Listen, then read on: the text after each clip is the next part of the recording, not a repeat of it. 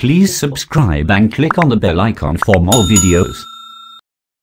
Hi all, today we can see how we can insert dialogues to our Scratch animation projects. For that, open Scratch. The default sprite will be coming over there, the cat sprite. In order to add dialogue to a sprite, you have to go to the looks block. In the looks block, you can find the first code palette as say hello for 2 seconds. Second code palette as say hello. Third one as think for 2 seconds. These 4 code palettes will give the sprite to express in dialogues. Let's check these 4 palettes. First is say hello for 2 seconds. Drag and drop that code to the script area. Now you just double click on it to execute that code.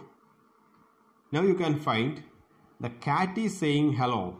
Whatever you type here, that will be displayed as dialog box. Here the default script is hello, so that hello has been displayed. We want to change to say it's how are you.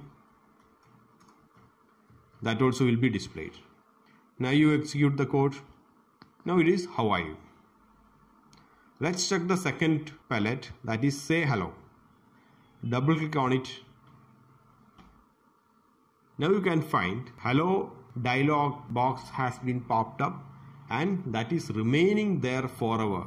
I hope you understood what's the difference between these two code palettes. Say something for 2 seconds means whatever you type on this field will be displayed on the dialog box for 2 seconds. This 2 seconds also you can edit. If you want to change that to 4 seconds, that also you can do. Then it will be like this. How are you? That will be displayed there for 4 seconds. After that, that will be disappearing. Instead of that, if you go with say hello, the dialog box will be sustained there until you hide that. Similarly, the third palette is think.